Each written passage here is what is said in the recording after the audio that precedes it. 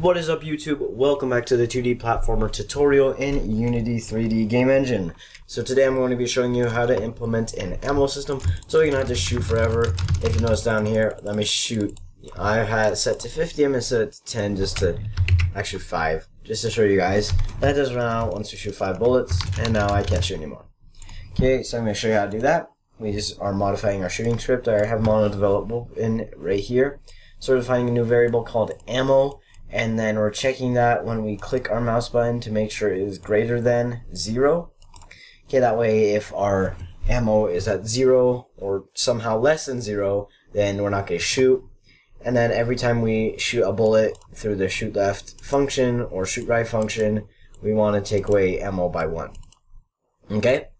So, to define your ammo, you go to your player interface or inspector and change the ammo to whatever you want. So I can set it to whatever and it'll use whatever and subtract 1 every time I shoot. So now I have like 6,800 whatever, a lot of ammo.